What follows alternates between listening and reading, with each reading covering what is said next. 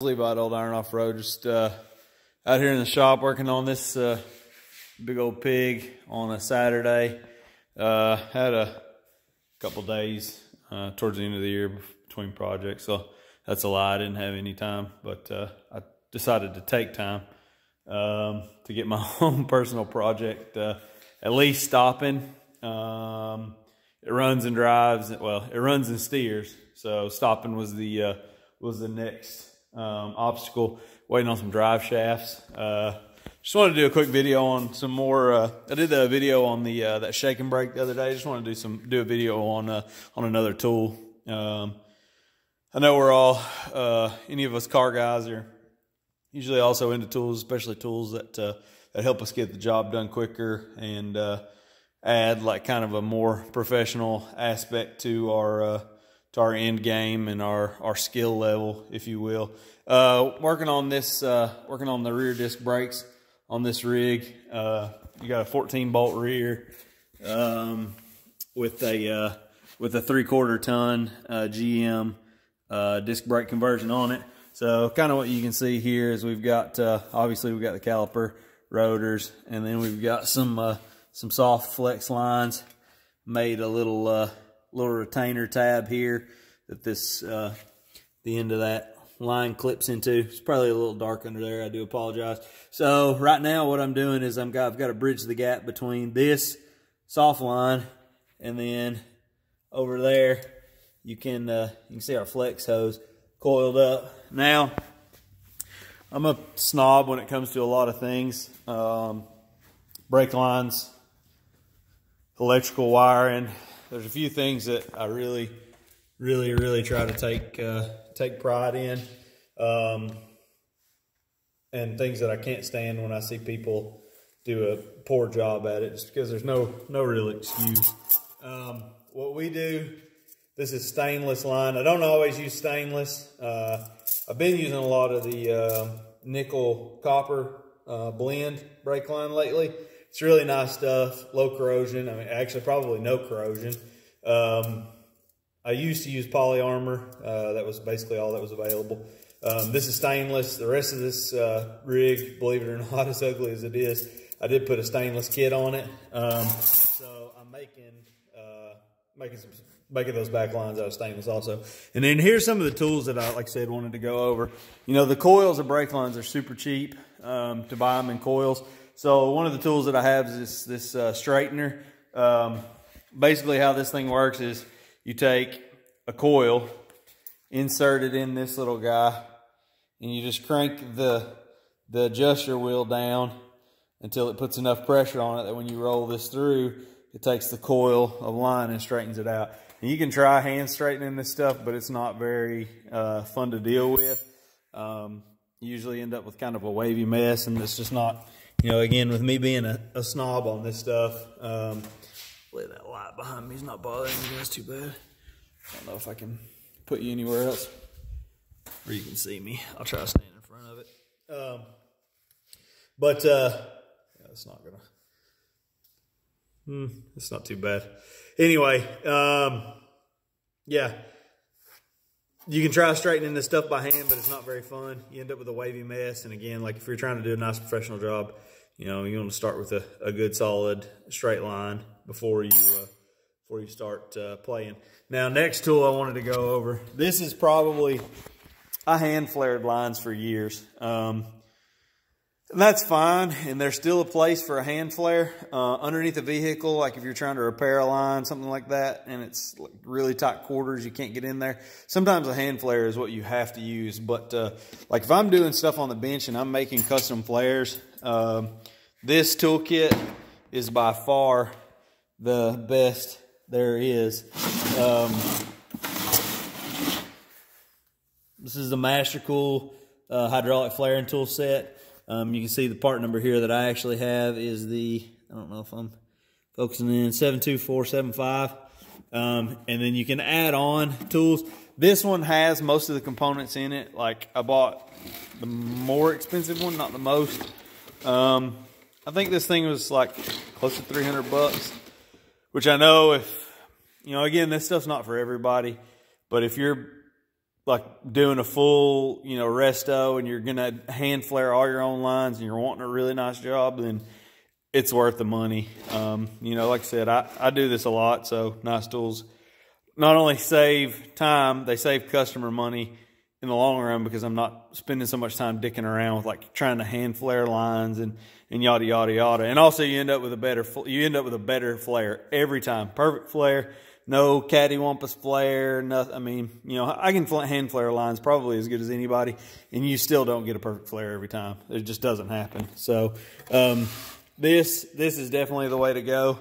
What you've got is you've got a set of dies that you can see. I mean, it starts at 3/16 all the way up to like 1/2 inch brake.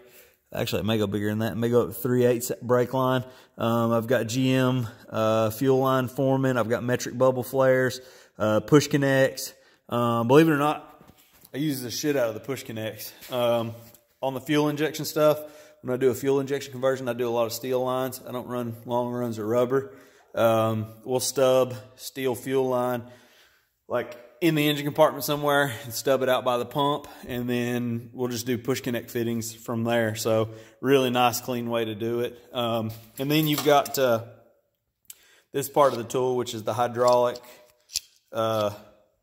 pump. This is what takes the work out of it. This is the piece of the pieces. So let's see, I think I got you out of that light, at least most of it.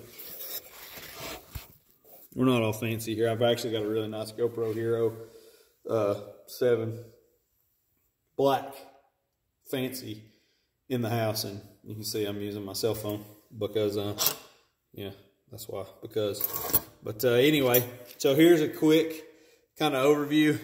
Now we're starting, you always remember to put your fittings. Oh, and I buy these in bulk too. I've got line nuts. I buy a bunch of different sizes. I can't stand adapters. Like if I need a specific size line nut for like a master cylinder, I put the right size on there. Again, some of this is OCD coming through. Like, I'm not suggesting that everybody be as anal as I am, but I mean, people do pay me to do this for a living. So, you know, obviously you want to be paying for a professional level job. You don't want to be paying for some monkey shit that anybody can do in their driveway. But so the way this thing works is I've got a die block in there. You can see the die, and then this little lever here actually flips over, and that's your tube stop. So die, you gotta make sure the die's turned the right way also, which that, if you can't figure that out, you're stupid. So tubing in there, then you just tighten this guy down. And it's not like on the hand flares. Like, you got to get pretty stupid with the tightness that you crank the little T-handle down. This thing does pretty good. Inside of this die, there's a ton of little ridges, and you've got a ton more grip strength. You know, on that little hand flare tool, you've got like maybe a 1/2 inch of clamping force, and this thing's got, you know, probably double or triple that. So we're going to snug this down. Like I said, it's got to be pretty tight, but you don't have to get really retarded with it. So we're going to flip that out of the way, and then you can see there that the tubing is flushed up in the end. Fold this little guy out of the way, and then we're going to select, we're going to need this cone. That's the last step. And the first step is this little guy, 3/16 die. Or, yeah, flip that over, put it in there. You see that? You just tighten this down. And then you pump in the handle.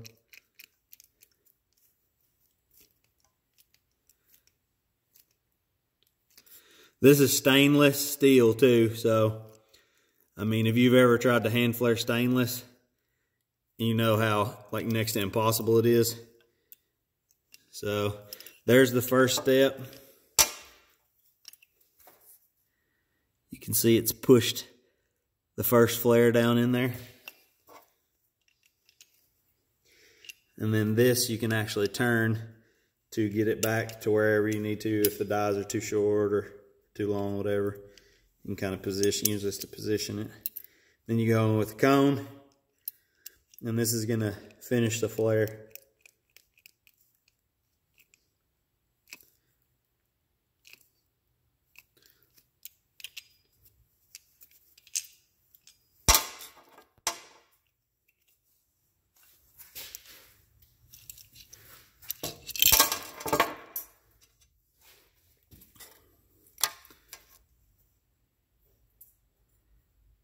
And you can see that is a perfect flare. So once again, good tools are definitely worth having, and they save time and money. So if you're in the market for a nice hydraulic flare tool, or if you're tired of hand flaring lines, this is the stuff that I use, and works really well. You know, none of this stuff like these guys, you know, I paid for this. This is not stuff that anybody's giving me, or, you know, whatever. It's just an honest review and honest opinion on quality tools. So yeah, like I said, Mastercool universal flaring tool set. The one I've got is a 72475. I think there's one above this that comes with the only dies that this one is missing is the trans cooling block, and I think it comes with like 2, maybe 5, maybe 3/8 and 5/16. They may even be metric, I don't know. But there's not very much missing out of this kit. So yeah, like I said, hopefully you guys will enjoy this video, and maybe this will help you make an opinion on or making a decision as far as which brake flaring toolkit you're going to get if you were in the market for one anyway. So enjoy.